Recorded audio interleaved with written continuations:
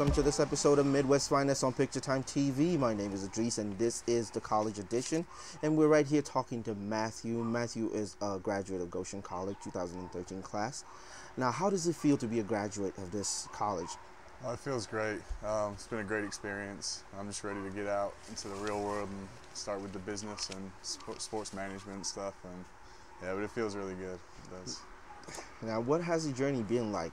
How did you get to Goshen College? Well, I wanted to play basketball and study business, so I came to Goshen through one of the coaches who recruited me, came to England, recruited me for basketball, and I knew Goshen had a good business program, so I also wanted to come for that.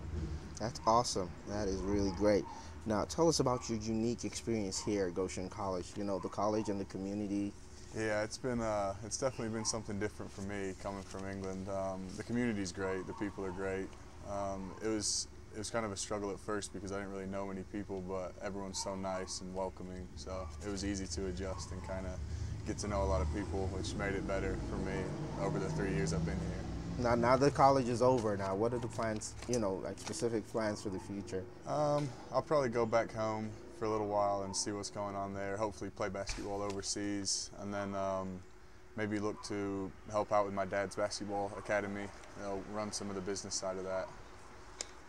Now, for high schoolers who are contemplating going to college, what advice would you have for them? Just pick somewhere that'll suit you and what you want to do, and don't be afraid to kind of get to know new people. It's a really good experience. I know Goshen's it's a really nice place.